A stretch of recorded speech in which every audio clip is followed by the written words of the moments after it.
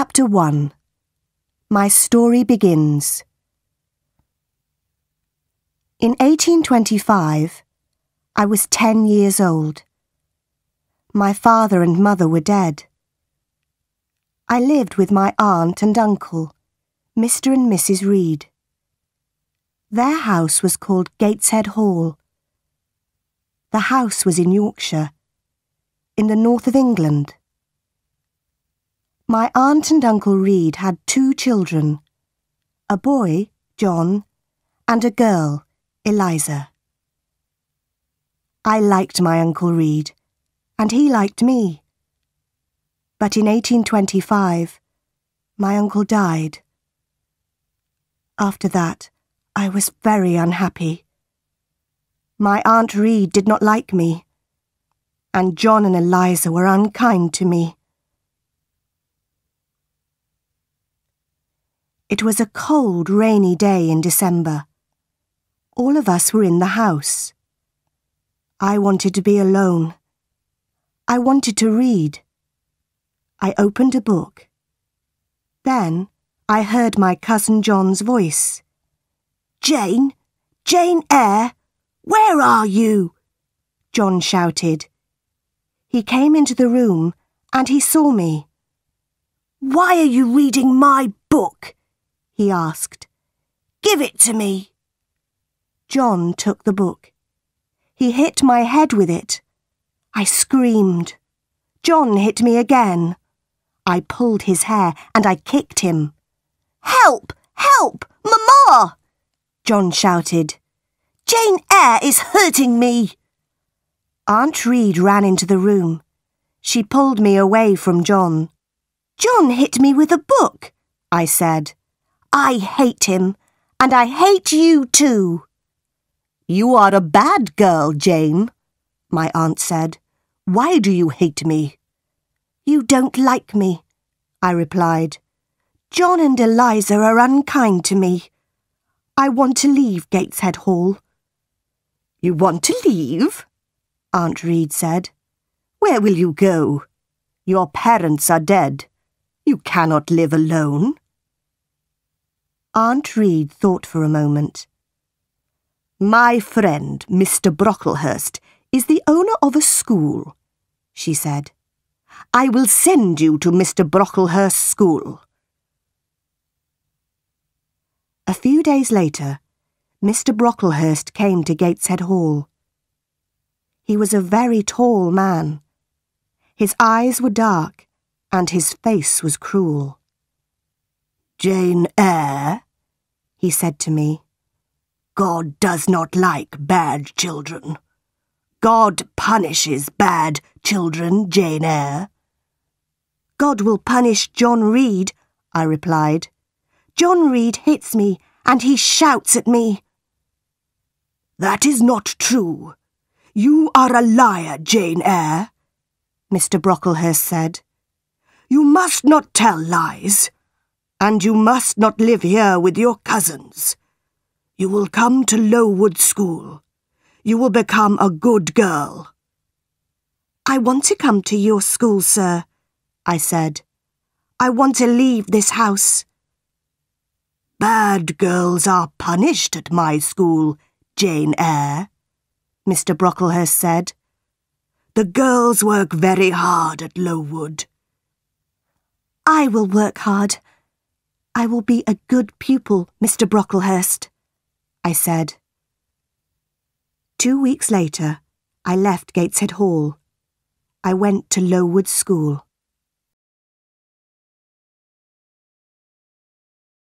Chapter 2. Lowood School. It was the month of January. I arrived at Lowood School at night. A servant took me up some stairs and into a big bedroom. There were many beds in the room. The girls in the beds were asleep. The servant took me to an empty bed. I put on my nightclothes and I got into bed. Soon I was asleep too. I woke up very early. A loud bell was ringing. The bedroom was dark and cold. I watched the other girls. They washed in cold water and they dressed quickly. There was a plain brown dress next to my bed, and there was a pair of ugly, heavy shoes. I washed quickly. Then I put on my new clothes. I was very hungry.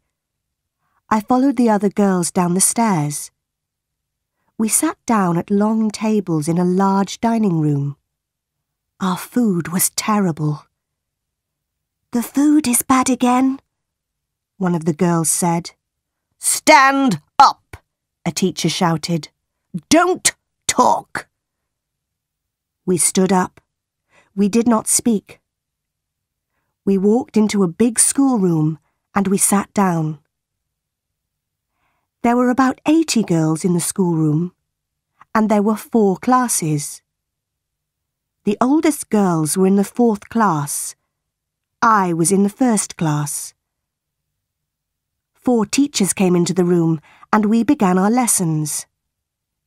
The lessons were not interesting. First, we read some pages in a book. Then, our teacher asked us questions about those pages. After 4 hours, we went outside. It was very cold. Very soon, a bell rang. Lessons started again.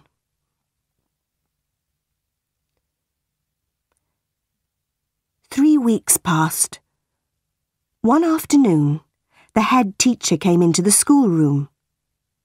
The head teacher's name was Miss Temple.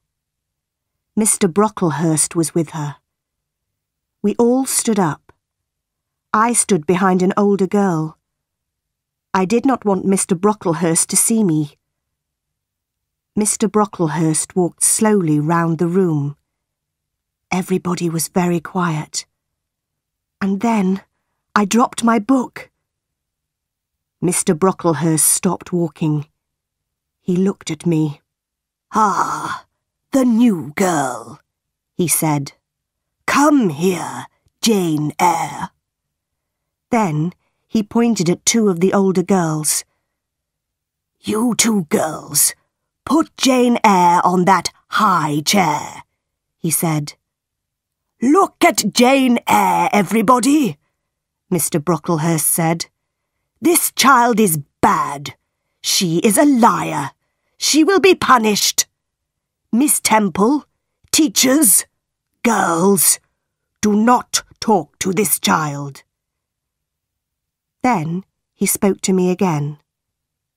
"Jane Eyre, you must stand on that chair for 2 hours," he said. "You are a bad girl." That evening, I cried and cried. But Miss Temple was kind to me. "You are a good pupil, Jane," she said, "and you are not a bad girl. I am your friend, Jane." "Thank you, Miss Temple," I said. Lowood School was in an unhealthy place. The buildings were wet and cold. Mr. Brocklehurst owned the school. He was a rich man. But he did not buy warm clothes for us. And he did not buy good food for us. Everybody hated him. In the spring, many of the girls became sick. Some of them left the school. They never came back. Many of the girls died. That spring was a terrible time. We had no lessons. Miss Temple and the other teachers took care of the sick pupils. Mr. Brocklehurst had to buy better food for us, and he had to buy warm clothes for us. Mr. Brocklehurst never came to the school. The next year, Lowood School moved to a better place. It was a healthier place.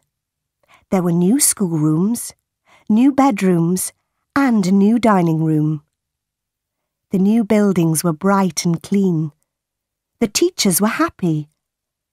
After that, I was happy at Lowood School too. I was a pupil at Lowood School for 6 years. Then I became a teacher. I was a teacher at the school for 2 years. But I never returned to Gateshead Hall, and the Reeds never wrote to me.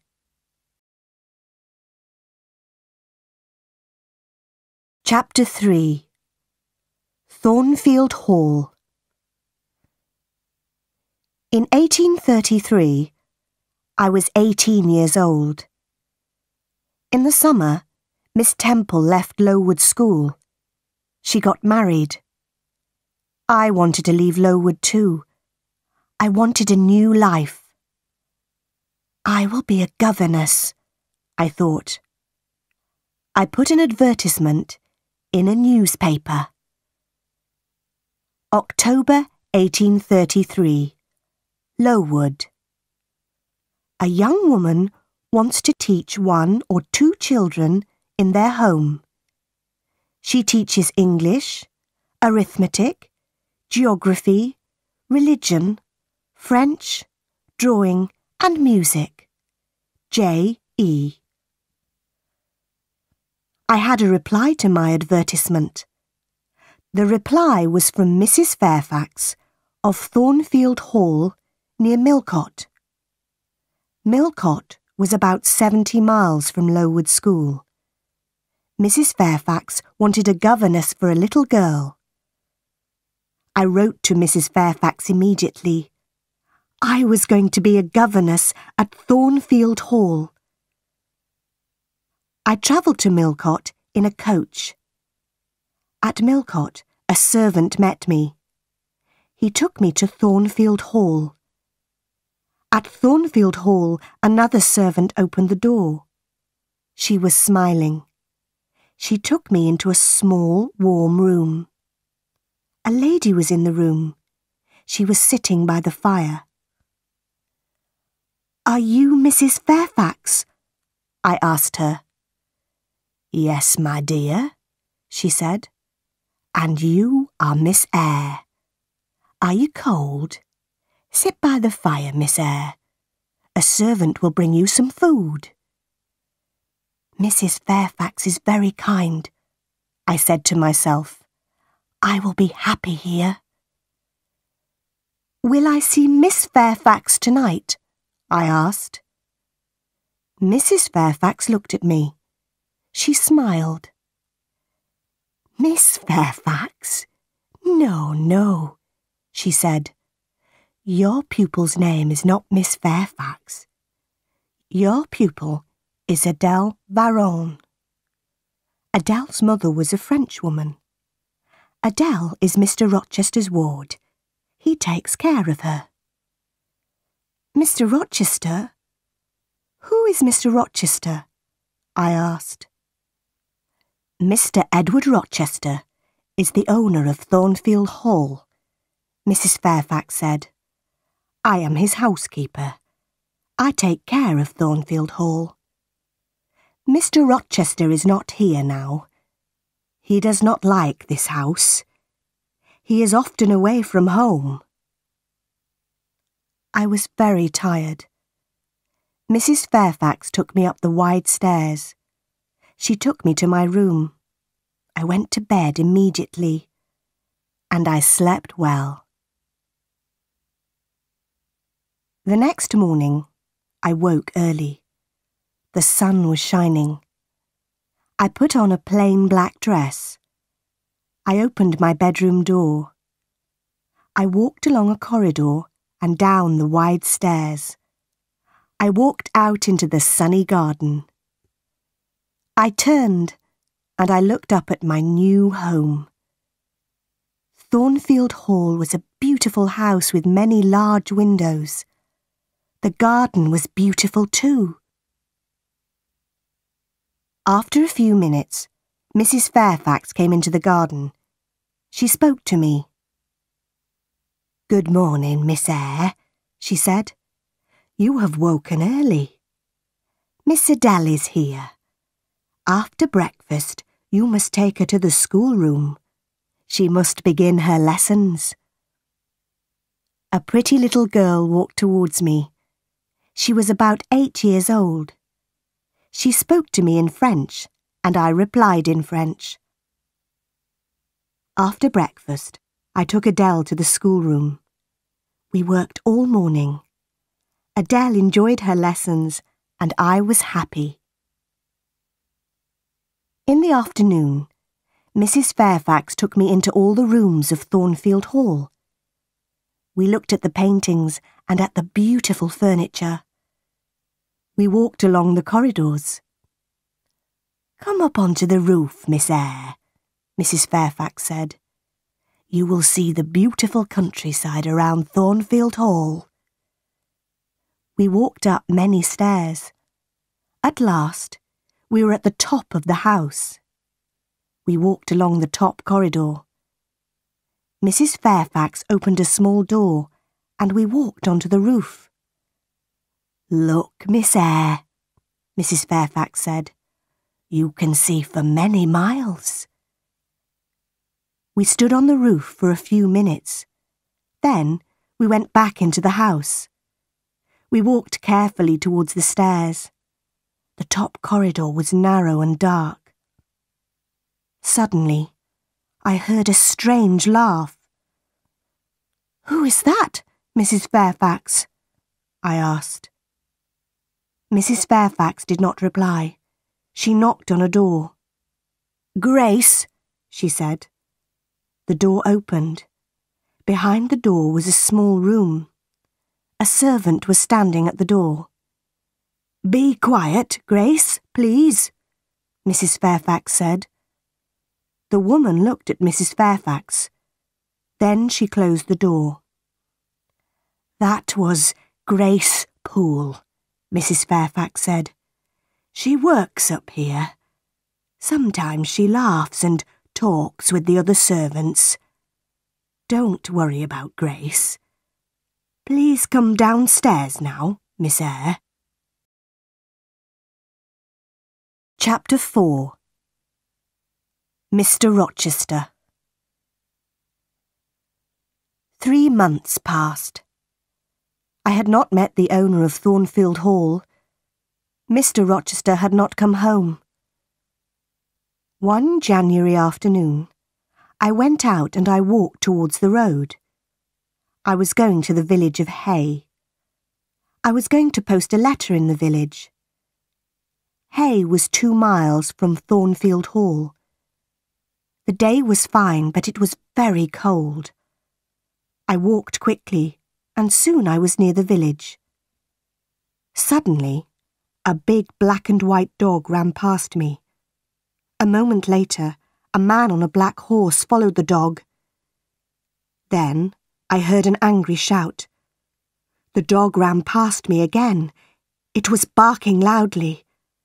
I turned round. The horse had fallen on the icy ground, and the man had fallen from the horse. I walked towards them. "Can I help you, sir?" I asked. "My horse fell. I've hurt my foot," the man said. The horse stood up. The man tried to stand up too, but he could not stand. He fell onto the ground again. The man was about 35 years old.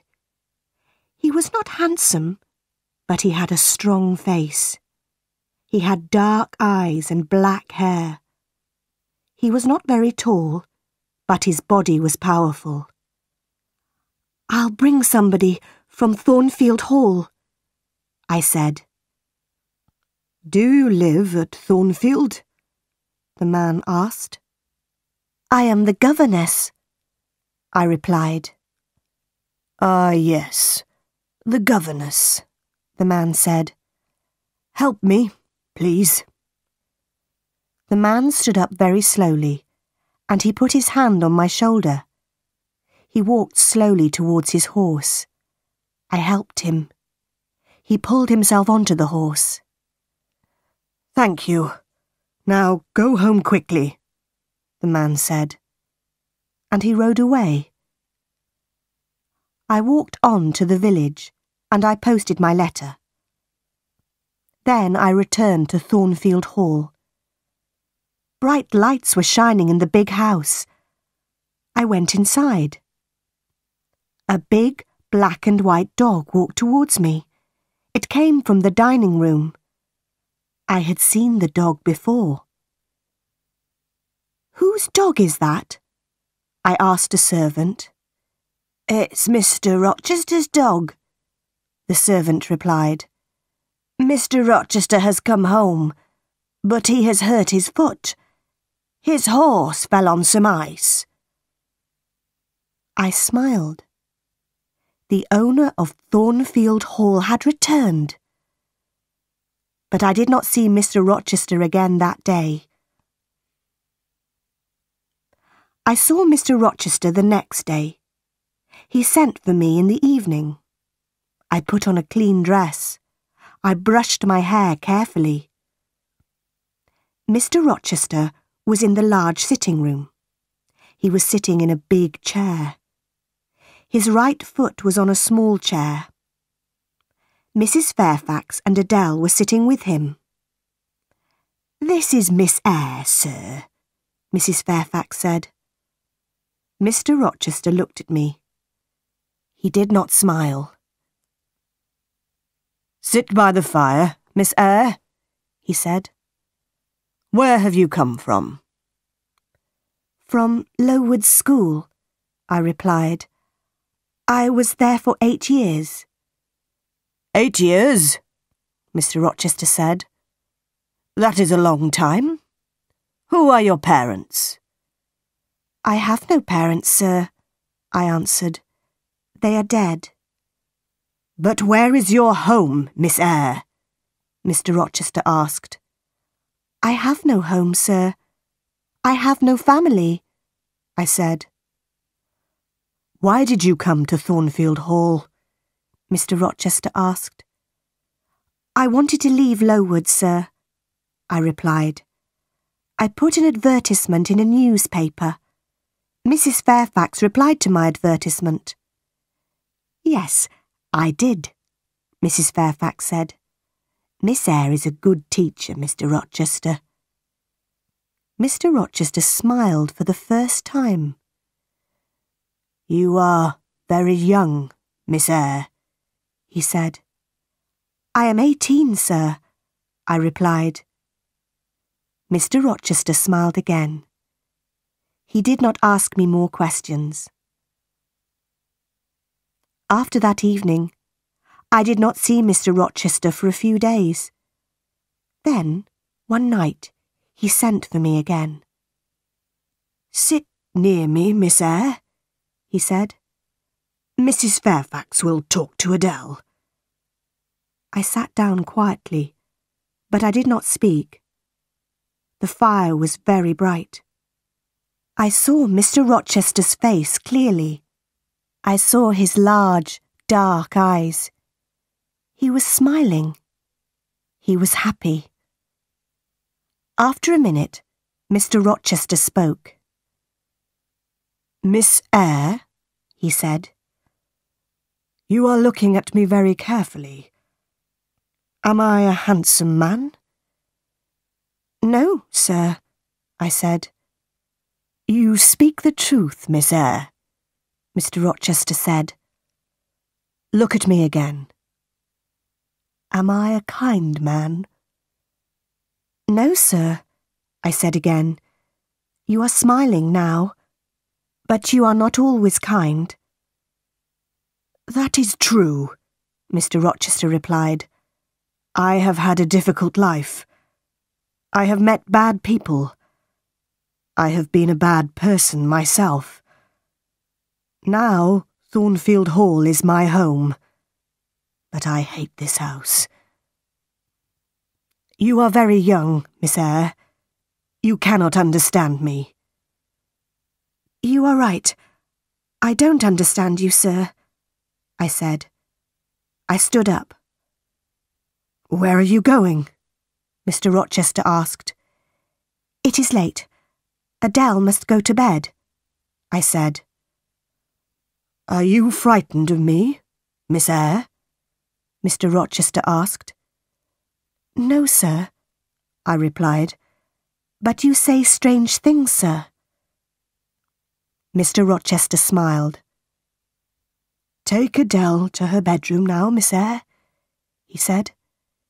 We will talk again tomorrow. After that night, we talked together many times. Mr. Rochester was an interesting man, but he was a strange man too. I often thought about him. Why does Mr. Rochester hate Thornfield? I asked myself. Thornfield Hall is a beautiful place, but Mr. Rochester is not happy. Chapter 5. Fire. It was March. One night I was in bed, but I was not asleep. The house was quiet.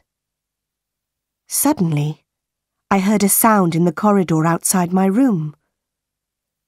Who's there? I said. Nobody answered. Then I heard a strange laugh. I got out of my bed and I went quietly to the door. I listened. I heard another sound. Somebody was walking up the stairs to the top corridor. Then I heard somebody close a door. Was that Grace Poole? I said to myself. Yes, it was Grace. Why was she laughing? And why is she walking in the house at night?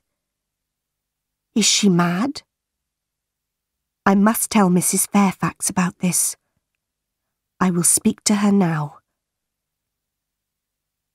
I put on some clothes and I opened the door. There was a candle on the floor outside my room. The candle was burning. There was thick smoke in the corridor. I went into the corridor. I looked around me. The door of Mr. Rochester's bedroom was open, and the smoke was coming from Mr. Rochester's room. I ran into the room. Wake up, sir! What happened, Jane? There was a fire, sir. Grace Poole tried to kill you. Stay here, Jane. Open the window. I'll go upstairs. I sat in a chair by the window. Time passed. At last, Mr. Rochester returned.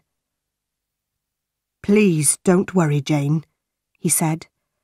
Grace Poole is a strange woman, but she won't hurt anybody tonight. I stood up. Good night, sir, I said. Mr. Rochester held my hand. He looked at me, and he smiled. Thank you, my dear friend, he said. You saved my life tonight, Jane. Good night, sir, I said again. I went back to my bed. I was very tired, but at first I could not sleep. Suddenly, I understood something. I loved Mr. Rochester. He had smiled at me. He had held my hand. Did he love me? I did not know. But I thought about Mr. Rochester for a long time. I did not see Mr. Rochester the next day. He did not send for me. In the evening, I went down to Mrs. Fairfax's sitting room. The housekeeper was looking out of the window. The weather has been good today, Mrs. Fairfax said. Mr. Rochester had a good day for his journey. His journey? Where has he gone? I asked. I was surprised. He has gone to Ingram Park, Mrs. Fairfax replied. Mr. Rochester will stay there for a week or more. He has many friends. All his friends will be at Ingram Park this week. Will there be any ladies at Ingram Park? I asked. Yes, Mrs. Fairfax said. There will be many ladies there. Miss Blanche Ingram will be there. Mr. Rochester has known her for many years. Is Miss Ingram beautiful? I asked. She is very beautiful, Mrs. Fairfax said. Will Mr. Rochester marry her? I asked. Mrs. Fairfax smiled. I don't know, Miss Eyre, she replied. I don't know. I was very unhappy. I went up to my bedroom. I looked in my mirror. Jane Eyre, I said to myself, you are not pretty, and you are poor. Mr. Rochester will never marry you. He will marry Miss Blanche Ingram. She is a rich lady. You are a poor governess. Forget Mr. Rochester, Jane Eyre. Forget him. Chapter 6. Guests at Thornfield Hall. 2 weeks later, a letter arrived for Mrs. Fairfax. Mr. Rochester will return on Thursday, Mrs. Fairfax said.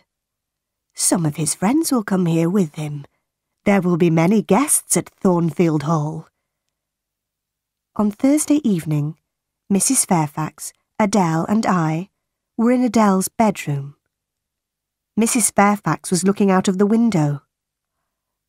The guests are arriving now, Mrs. Fairfax said. I went to the window and I looked out. There were 3 carriages. 2 people were riding horses. Mr. Rochester was riding his big black horse. A beautiful young woman was riding a white horse. Mrs. Fairfax pointed to the young woman. That is Miss Ingram, the housekeeper said. Then she went downstairs. Adele wanted to go downstairs too. No, Adele, I said. We cannot go downstairs tonight. Mr. Rochester is talking to his guests. The next day, Mrs. Fairfax came into the schoolroom. Mr. Rochester wants you to meet his guests tonight, Miss Eyre, she said. Adele must meet them too. Later, Adele and I went quietly into the sitting room. And soon, 8 ladies came into the room. One of them was tall, dark, and very beautiful. She was Blanche Ingram. Adele ran towards her. Good evening, beautiful lady, she said in French. What a pretty little girl, Blanche Ingram said. Miss Ingram spoke to the other ladies, and she spoke to Adele, but she did not speak to me. Half an hour later, the gentleman came into the room. I looked at Mr. Rochester. He saw me, but he did not speak to me. Miss Ingram pointed at Adele. Why doesn't this little girl live at school, Mr. Rochester? She asked. Adele learns her lessons at home, Mr. Rochester replied. She has a governess. Oh, yes, that small woman by the window, Miss Ingram said. I had many governesses. I hated all of them. They were all ugly and stupid. Later, Miss Ingram and Mr. Rochester sang some songs together. Mr. Rochester had a fine voice. I listened to the songs. Then I left the room. Mr. Rochester followed me. What is wrong, Jane? He asked. Nothing is wrong, sir, I said.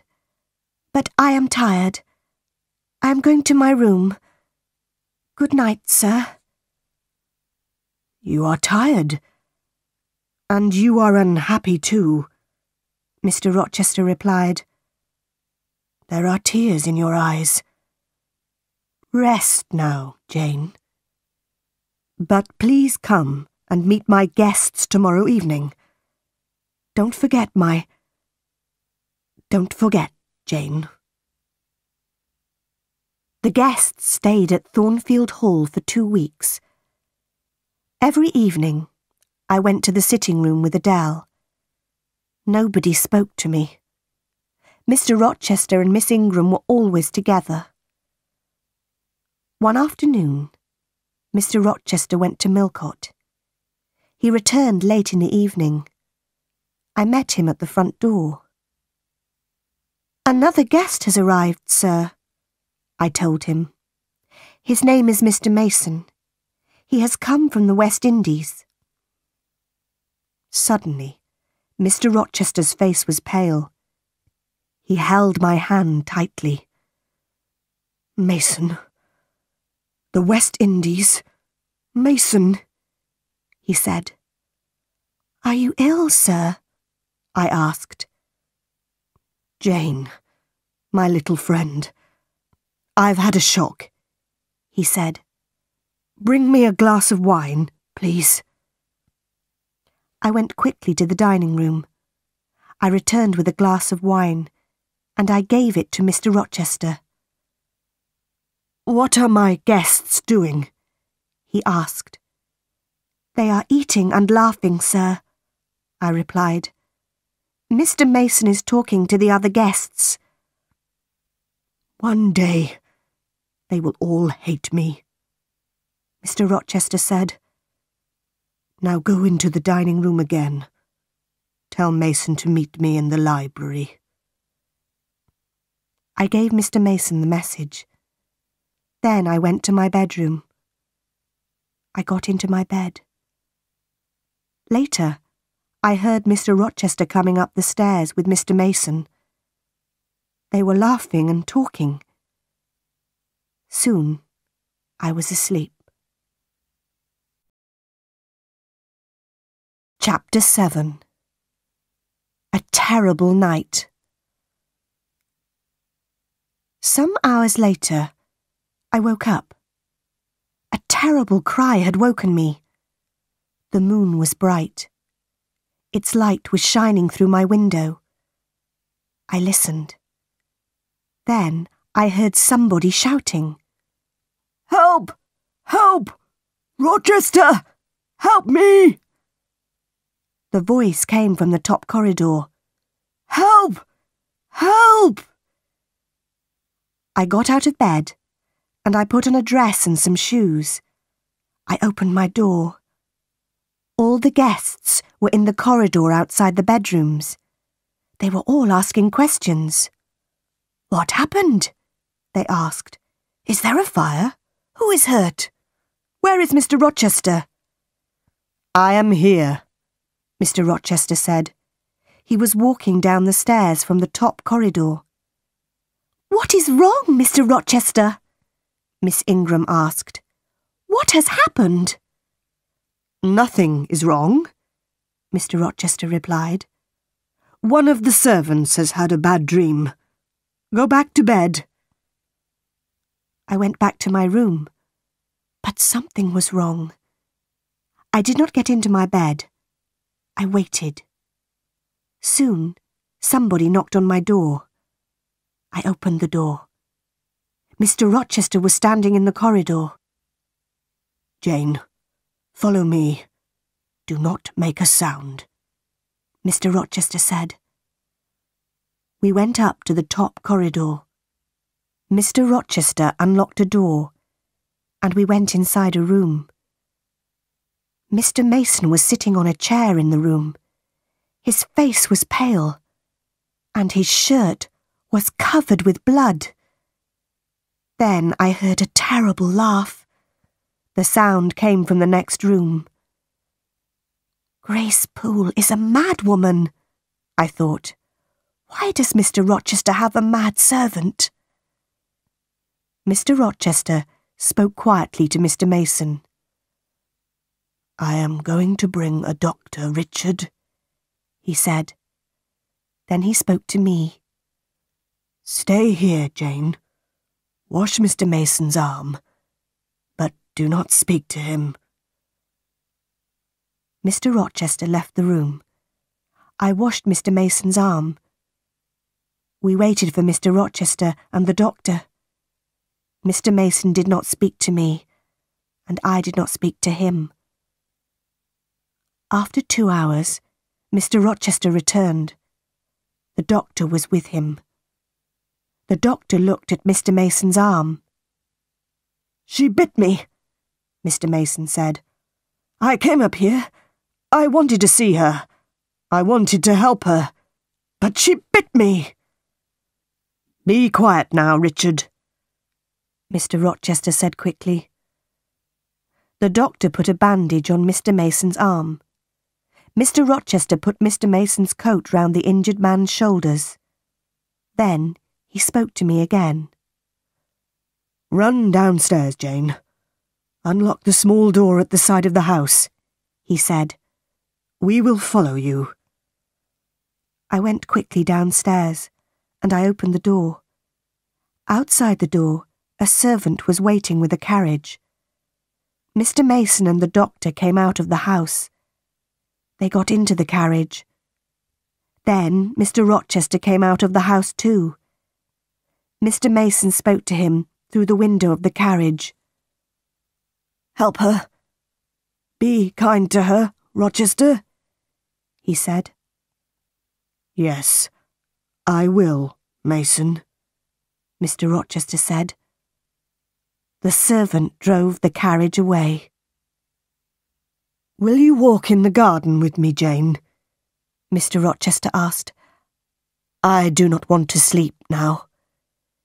"Yes, I will, sir," I said. Soon it was morning. The birds were beginning to sing. The flowers had a sweet smell.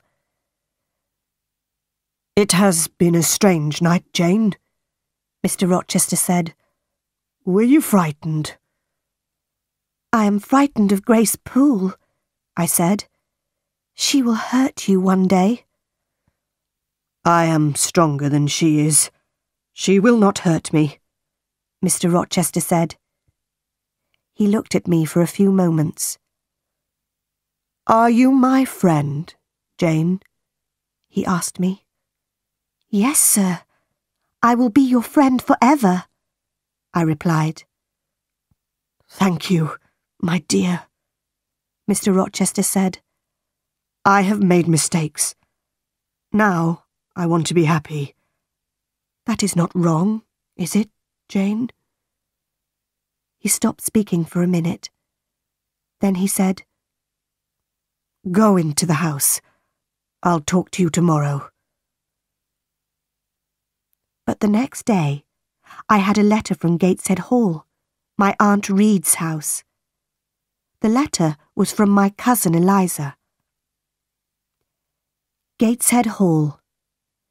Dear Jane Eyre, my brother, John, is dead. My mother is very ill. She wants to speak to you. Please come quickly, Jane. Your cousin, Eliza Reed. I started the journey to my Aunt Reed's house immediately. I arrived there the next day. My Aunt Reed was very, very ill. She could not move, and she did not speak to me. I wanted to return to Thornfield Hall. I wanted to see Mr. Rochester. But Eliza wanted me to stay at Gateshead Hall. After 3 weeks, my aunt spoke to me at last. She spoke very slowly. "Are you Jane Eyre?" she asked. "Yes, Aunt Reed, I am Jane Eyre," I replied. "There is a letter for you," Aunt Reed said. "It is in my desk. Call Eliza, please. She will get the letter. Eliza came into the room. She opened the desk and she gave me a letter. "Read the letter, Jane," my aunt said. The letter had come from Madeira, but it was 3 years old. Madeira, October 1831. Dear Madam, I am Jane Eyre's uncle. I am a very rich man. I have no children. One day, Jane will have all my money. Tell her about me. She must write to me. John Eyre. "I answered that letter," Aunt Reed said. "I hated you, Jane. I did not want you to have your uncle's money. I wrote to John Eyre. I wrote, 'Jane Eyre is dead. She died at Lowood School.' I am sorry, Jane. I was wrong." Mrs. Reed died that night. I left Gateshead Hall a few days later. I took my uncle's letter with me. Mr. Rochester met me at Thornfield Hall. "Welcome back to my house," he said. "This is your home, Jane." "Thank you, sir," I said. "I am very happy here." Mr. Rochester's guests had left. No other visitors came to Thornfield Hall. Every day, Mr. Rochester and I talked together. And every day, I loved him more.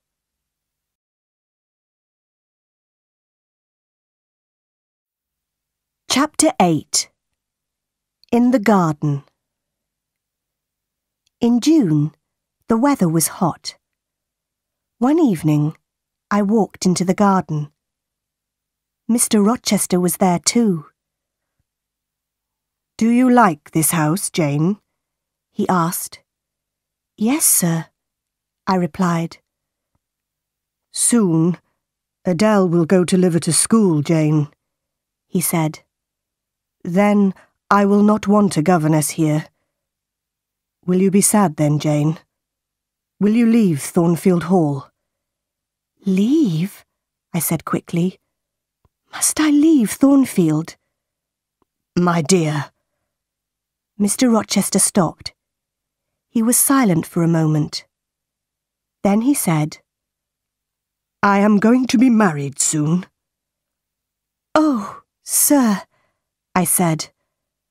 "Then I must go far away from Thornfield, far away from you, sir." I started to cry. "I will always remember you, Jane," Mr. Rochester said. "Will you forget me?" "No, sir," I replied. "I will never forget you. I don't want to leave Thornfield, sir.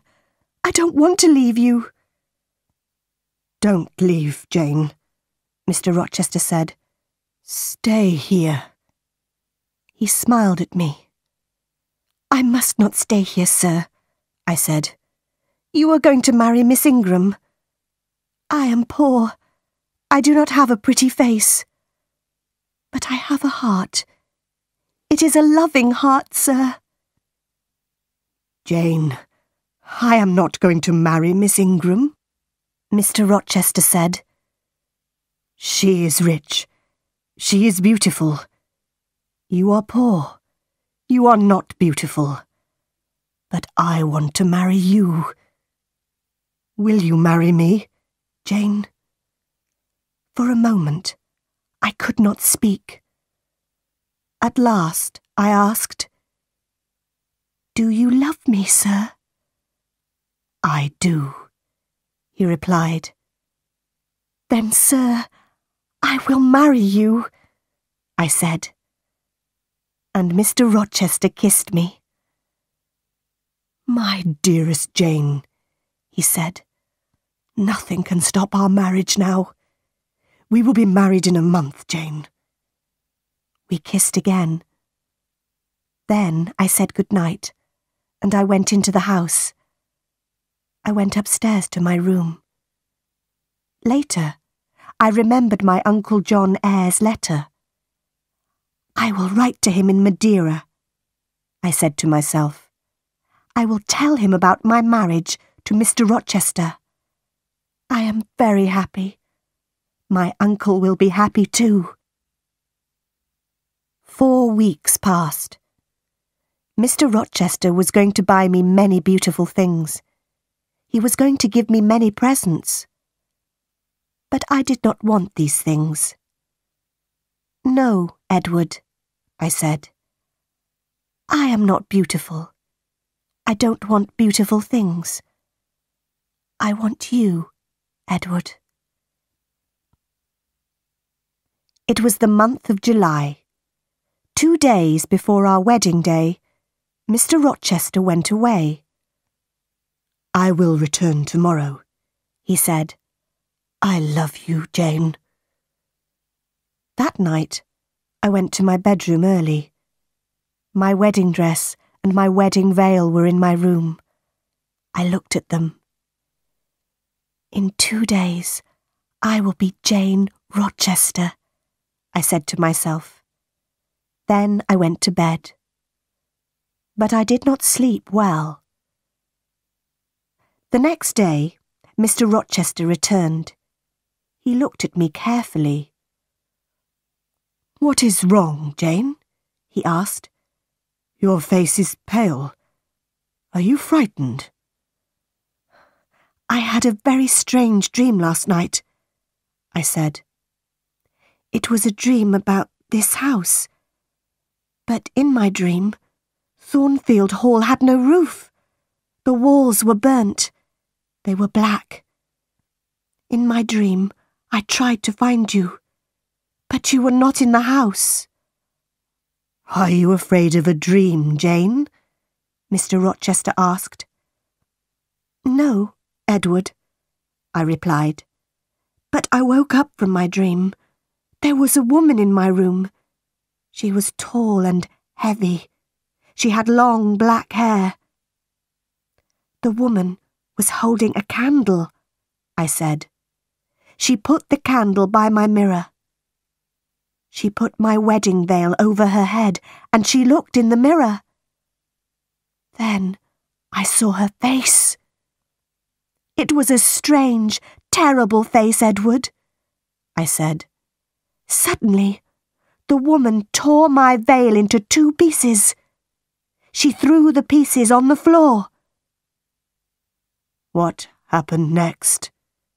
Mr. Rochester asked. The woman held her candle near my face, I replied. She looked at me, and she laughed. Then she went away. This happened in your dream, Jane, Mr. Rochester said. It did not happen in my dream, Edward, I said. This morning, my wedding veil was on the floor of my room. It was torn. It was in 2 pieces. But the woman did not hurt you, Jane, Mr. Rochester said. Sleep in Adele's room tonight, my dear. You will have no more bad dreams.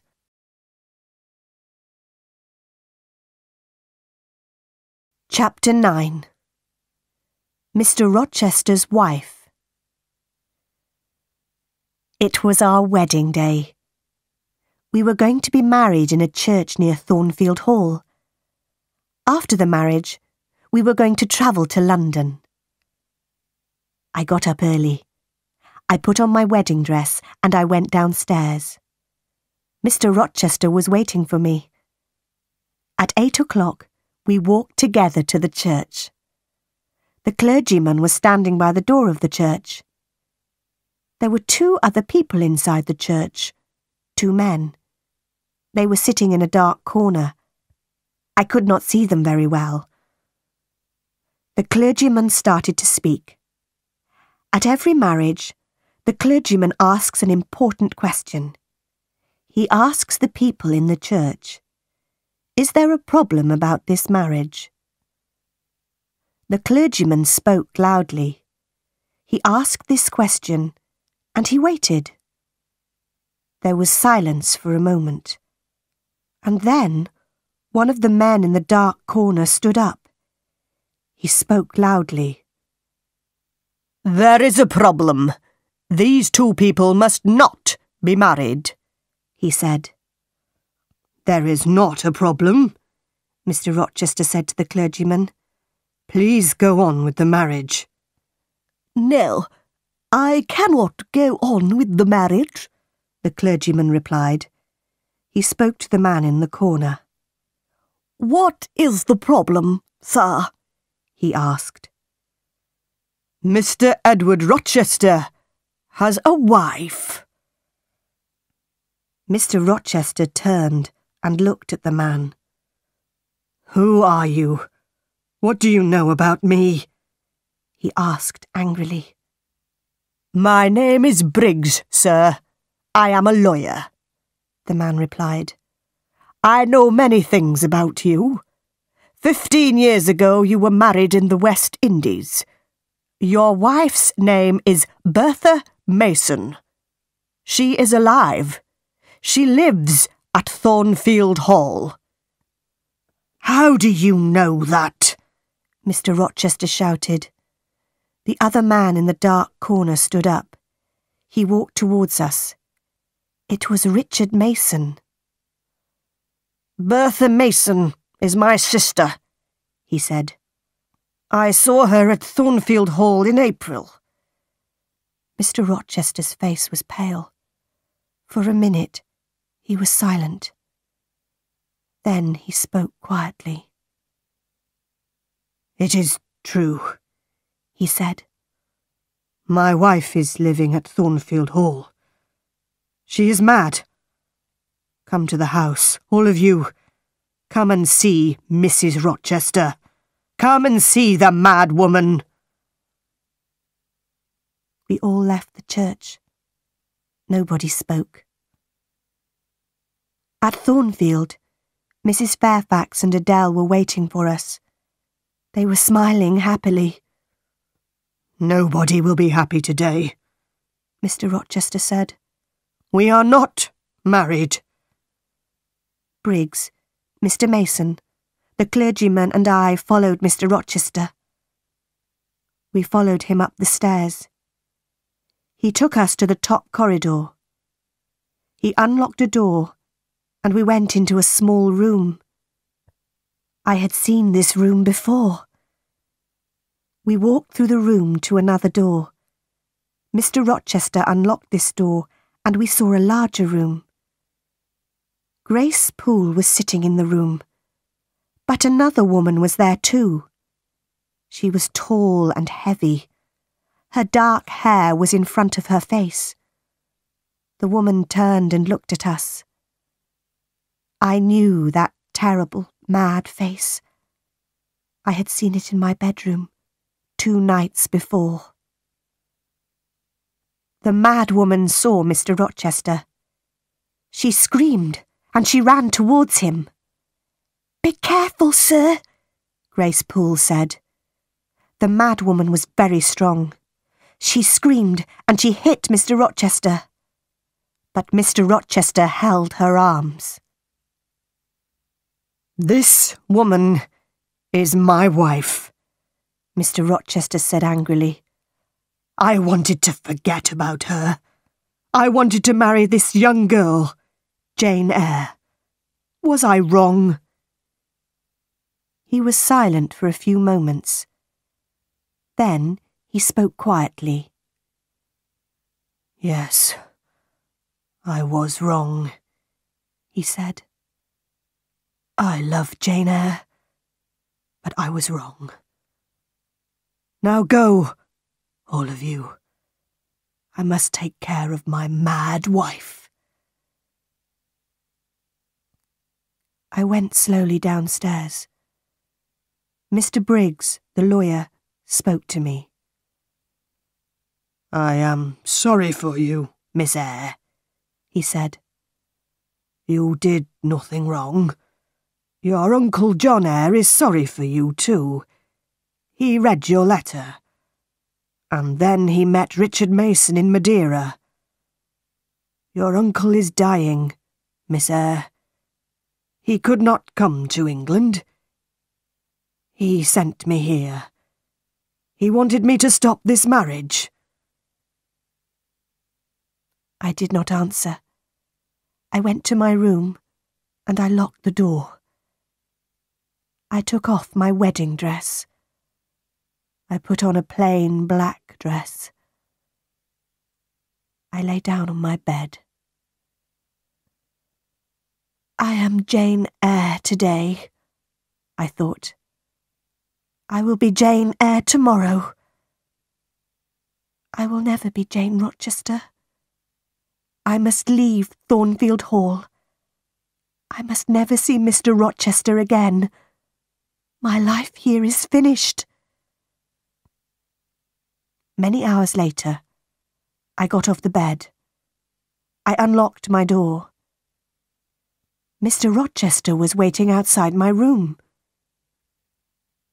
"You are unhappy, Jane," he said. "I am very, very sorry. Jane, we will leave Thornfield. We will go to another country. We will be happy again." "I cannot be your wife. I cannot live with you," I said. "I must leave you, Edward." "Listen, Jane," Mr. Rochester said. "My father wanted me to marry Bertha Mason. Her family was very rich. I married her. My father was happy. But I was not happy. Bertha was mad, and she was a bad woman. Nobody told me about her. She was married to me, but she met other men. She was drunk every day. She tried to kill me many times. After 4 years, I brought Bertha here to Thornfield Hall," Mr. Rochester said. "Then I went away. Grace Poole took care of Bertha. I met other women. One of them was a French singer. She was Adele's mother. Adele is my daughter, Jane. But I did not love the French singer. I did not love anybody. I came home to Thornfield Hall. Then you came here and I loved you.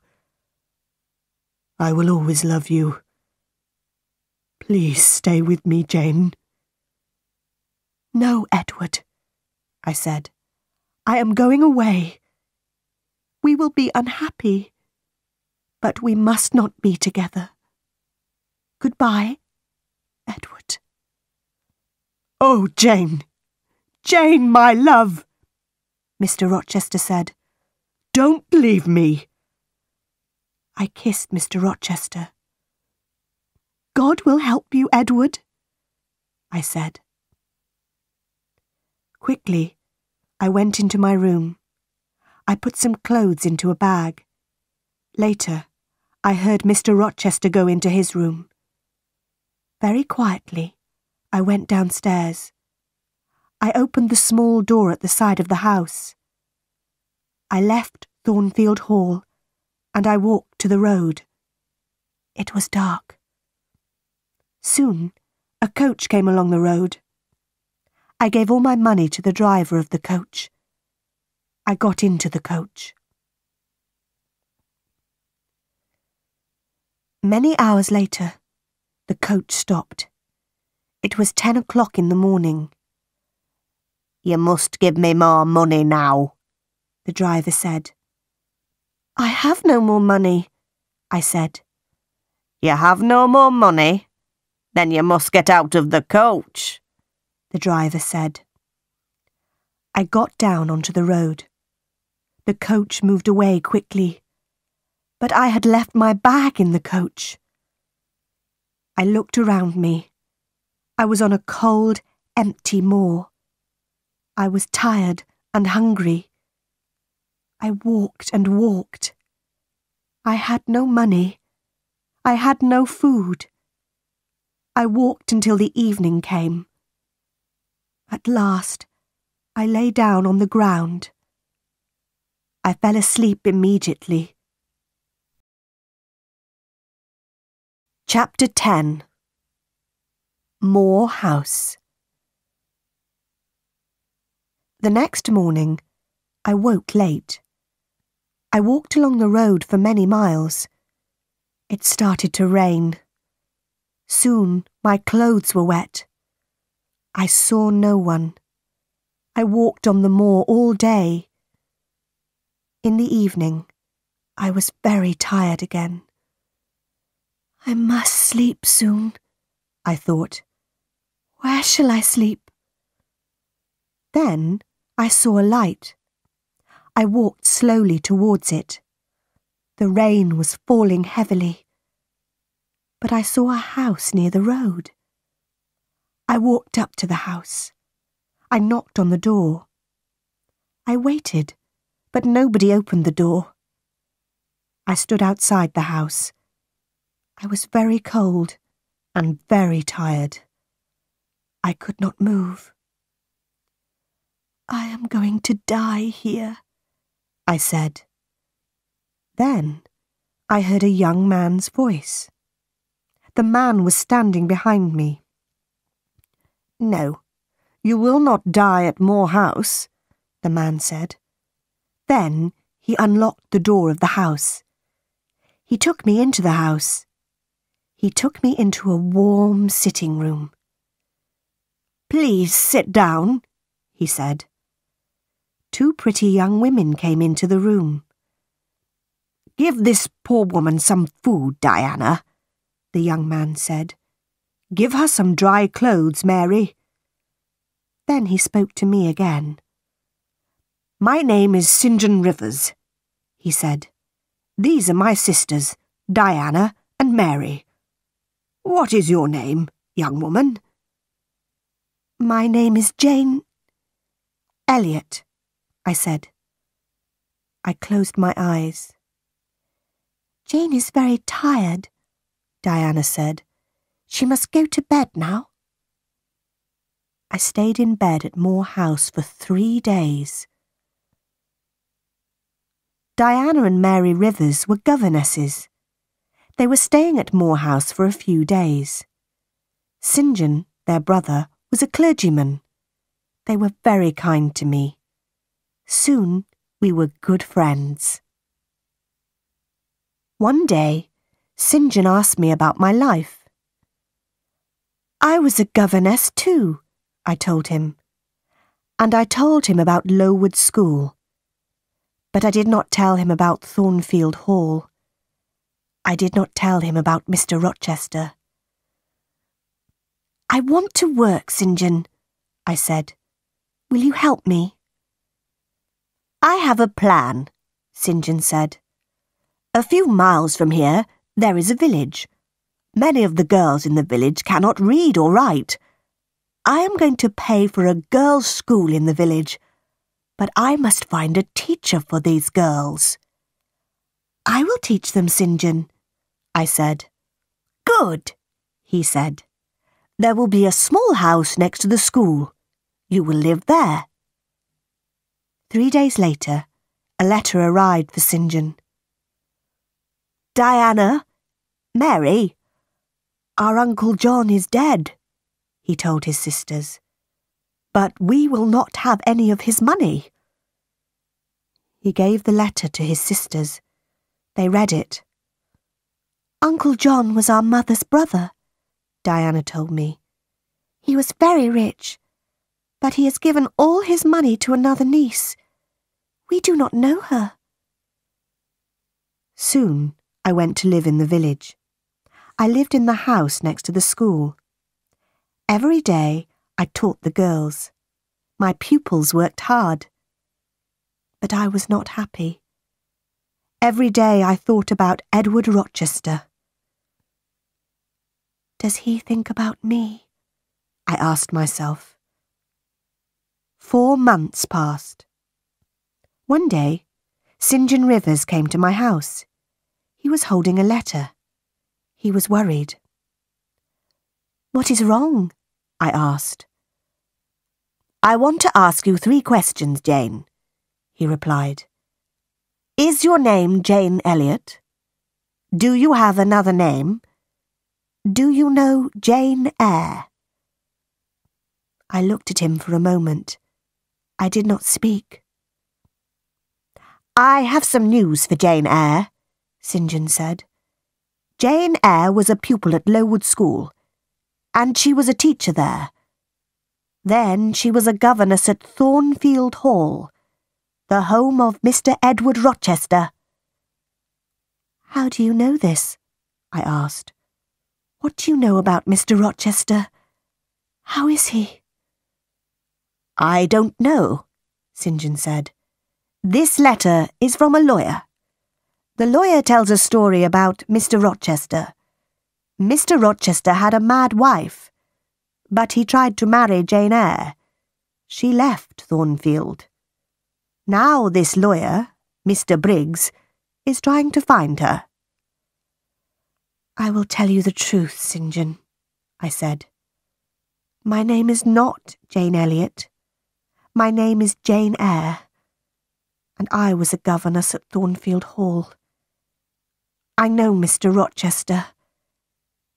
Did Mr. Briggs write anything about Mr. Rochester? No.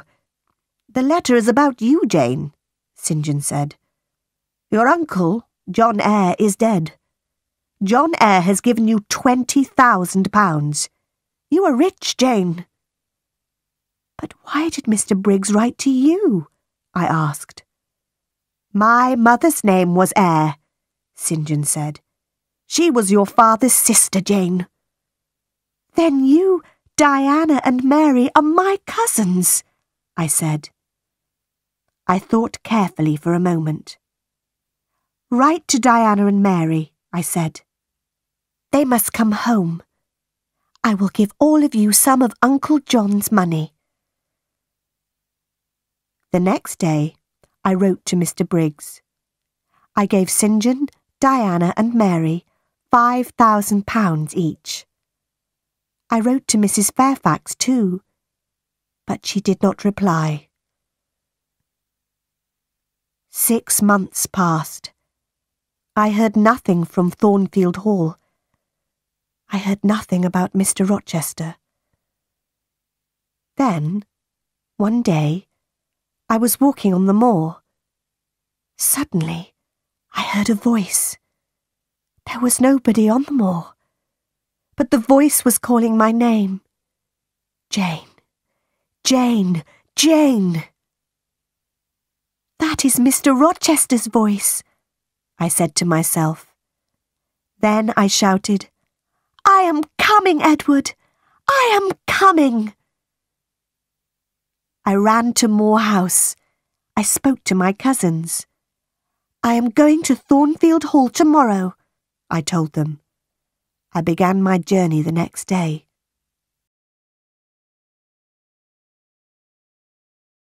Chapter 11. My story ends. 2 days later, I got out of a coach. I was standing on the road near Thornfield Hall. I ran across the fields. Was Mr. Rochester at Thornfield? Was he ill? And then I saw the house. The house had no roof. Its walls were burnt and black. Nobody was living there. I looked at the burnt black house. I had seen this before. I had seen it in a dream. I was frightened. Where was Edward Rochester? I went to the village of Hay. I asked about Thornfield Hall. I asked about Mr. Rochester. 3 months ago, there was a fire at Thornfield Hall, a man told me. The madwoman burnt the house. She was Mr. Rochester's wife. Was Mr. Rochester in the house? I asked. Yes, he was there, the man replied. He tried to save his wife's life. He went into the burning house. but the mad woman jumped from the roof. She died. Was Mr. Rochester hurt? I asked quickly. Yes, he was badly hurt, the man said. He is blind. He can't see. And he has only one hand. Where is he? I asked. Where is he? He is living at Ferndean. It is an old house, about 30 miles away, the man said. Do you have a carriage? I asked. I must go to Ferndean immediately. I got out of the carriage near Ferndean. I walked to the house. I knocked on the door. A servant opened it. I knew her. Oh, Miss Eyre, you have come, she said. Mr. Rochester has been calling your name. A bell rang in another room. That is Mr. Rochester's bell, the woman said. He wants some candles. There were 2 candles on a table near the door. The woman lit them, and she picked them up. Mr. Rochester is blind, but he always burns candles in his room in the evenings, she said. Give the candles to me, I said. I'll take them to him. I opened the door of Mr. Rochester's room. His black and white dog was sitting by the fire. The dog jumped up and ran towards me. Who is there? Mr. Rochester said. Don't you know me, Edward? I asked. Your dog knows me. I put the candles on a table. I held Mr. Rochester's hand. I know that voice, and I know this little hand, Mr. Rochester said. Is that you, Jane? Yes, sir. I have found you at last, I said. I will never leave you again. Then I told Mr. Rochester my story. Why did you leave your cousins, Jane? Mr. Rochester asked. Why did you come back to me? I am blind. I have only one hand. I will take care of you, Edward, I said. But I don't want a servant, Mr. Rochester replied. I want a wife. You will have a wife, Edward, I said. I will be your wife. I will marry you. I loved you very much at Thornfield Hall. Now, I love you more. Mr. Rochester and I got married. After a time, his eyes were better. He could see a little. He saw the face of our first child. My dear Edward and I are very happy.